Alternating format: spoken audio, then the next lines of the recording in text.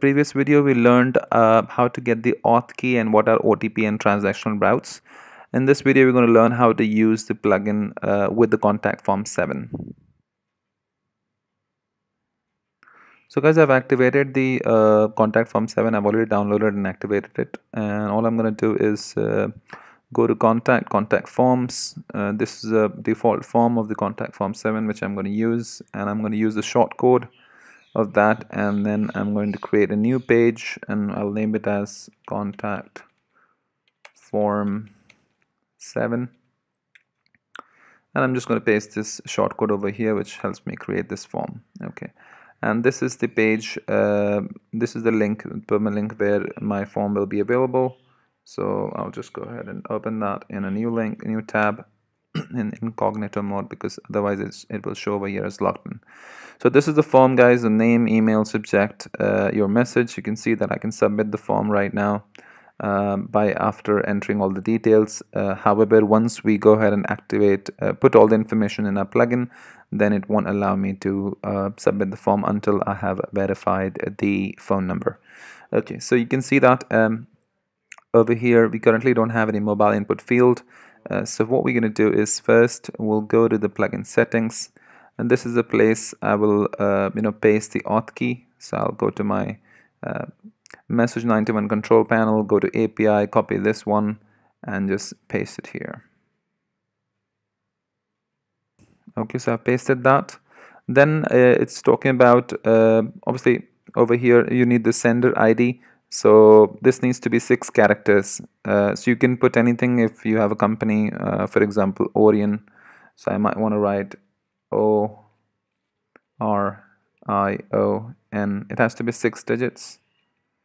So sorry, 6 characters, so I'll put S at the end. So you can put your company name or whatever. This is completely your choice. If you hover over it, it gives you the example of how it's going to be like. Okay, then it needs the country code, guys. Okay, so currently you have an option to select between all these countries. So this is a new improvement in the plugin that we have made, that you don't have to manually find out the country code.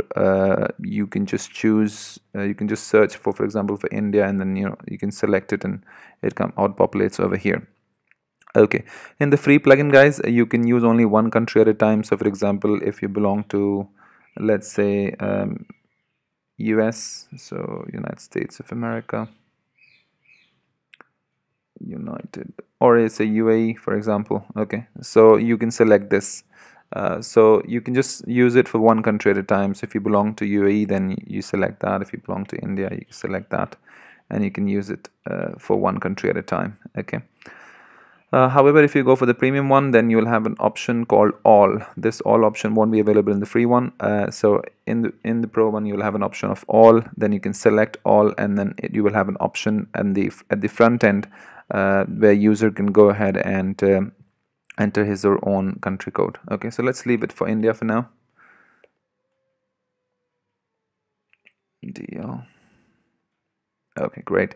And then it asks you for the mobile number length. Obviously, if you're going to be using it for multiple different countries, then you would need to specify what is the length of the mobile number that you want to validate in the form. So for India it's 10, so I'll just fill up 10 over here. If you hover over it, it tells you that how many digits excluding the country code. So it has to be excluding the country code and not including one. So for India, for example, 10. Then it asks you which route do you want to follow. If you're using the free one, then it will just give you this option. This will be auto selected.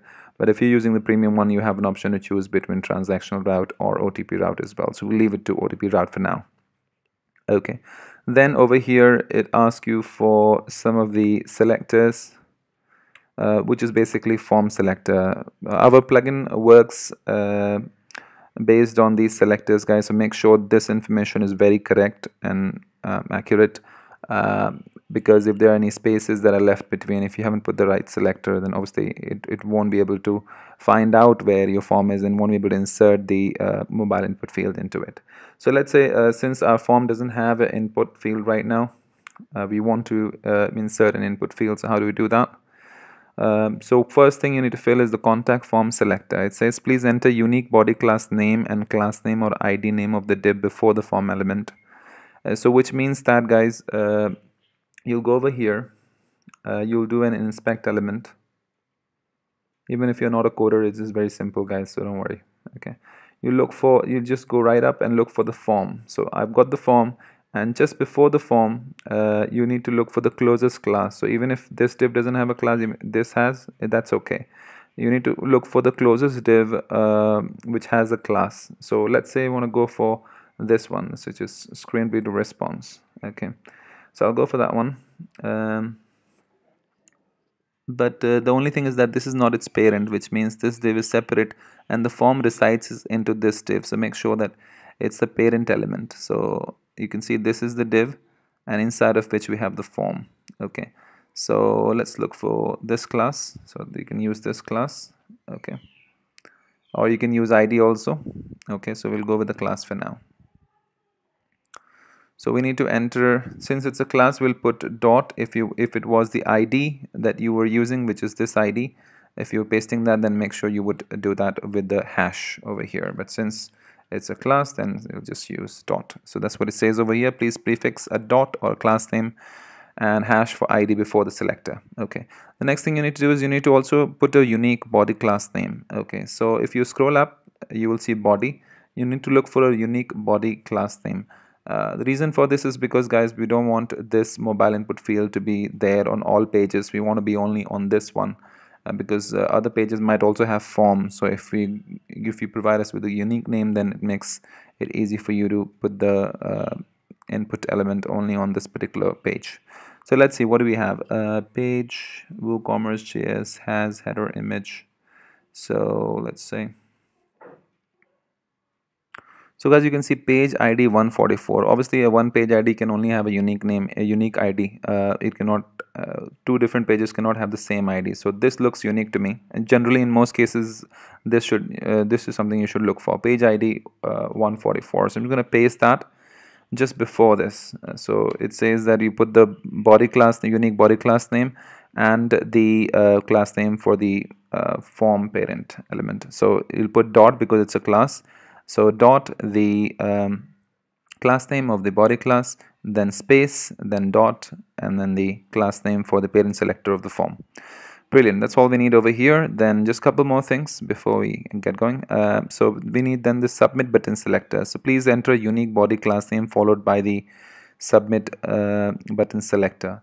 So guys, even if you're not able to find this contract form selector, that's okay. Even as long as you found the submit button selector class or ID, that's completely fine. So in the new version of the plugin, we have created this option because sometimes the forms don't have a particular ID. The parents, it may be difficult to find the parent class or parent ID. So that's the reason we've given you this option, that all you have to do is just fill these three fields and that should be okay. But it's preferable to use this. But if you don't have it, the contact form selector, that's completely fine. We'll just go with it. As you can see that these are star marked while this is optional. Okay, great. So we need the submit button selector. What do we have as submit button? So let's scroll down. This is my submit button, which is send. All I have to do is do an inspect element. And you can see that this is submit button. And what do I need? We need the selector for this. So let's say we have got a class selector. Okay. And it's WPCF7 form control. Remember guys, this WPCF7 submit, this is not the class because there's a space in between. This is the second class actually. It's not the same class, it's the second class, not the part of it. Okay, so like I said, you need to put a dot first and then paste the name of the class. Okay, do you want to create a mobile input field? Yes, I do. So that's the reason I'm selected yes. If you weren't going to, then you will select no and just put the mobile input name there. But since we don't have the mobile input over here, we want to create one, we'll select yes. Then last but not the least, we need is the template. So basically, what is the message that we're going to send to the user? So make sure guys that you use the same format. I mean the content of this template can change, but make sure that this part, which is within curly braces OTP, this needs to be the same. So you can just write anything if you want. You can write your password is, or OTP is, you can write OTP, anything you can write. Okay. As long as you have this curly braces and you have written capital letters OTP here, you're completely fine with it. Okay, so you can write your OTP is this, and then all you have to do is just save the form. So you can just hit enter, the form will be saved, or you have an option to go down and just click on Save Changes. We have a big button down there. Okay, so now you can see this is changed. All I have to do is come over here onto this form, just refresh the page, scroll down, and there you go. You've got the mobile number, you've got the country code, you've got everything that you need over here. Okay, brilliant. So now, guys, if you try to submit the form now, it won't allow you. It's saying please verify OTP first. So you can't submit the form even if you fill all of these. So that's really make your job easier, because the user is supposed to go ahead and verify the mobile number in order for him or her to be able to submit the form, and this is where you will know that this is actually the valid number. Okay, great. So we did have a choice to put this mobile number somewhere here, but every user will have a different requirement. Hence we have not put this mobile number somewhere in between over here, because the styling could be different for this, and we didn't obviously everybody will be different in terms of where they want this particular mobile number. Hence we put it here, but you can always speak to us in case if you want to have some customization. We have a customization packages that you can buy, and we can also change where you want to put this as well, and give you some customization as well. Great. Great. So let's go ahead and put the mobile number and see if this is working. Okay, guys, so let's enter the mobile number 9960. Okay, and I'm going to send the OTP now. You can see it says OTP sent to your mobile, and I'm just going to enter the OTP now. Okay, so I've received the message on my mobile. I'll just paste the OTP, click on verify OTP, and you can say that now it says thanks for verification. I can now go ahead and now I can just fill up the form, and it will still allow me to go ahead and submit the form. Okay, text, and if I try to then submit it, it says okay, your message has been sent. Great. So you can see that this is how it works with the contact form 7, and I'll just quickly take you through how to use it for with the other plugins also in the next tutorials. Okay, see you then. Bye bye.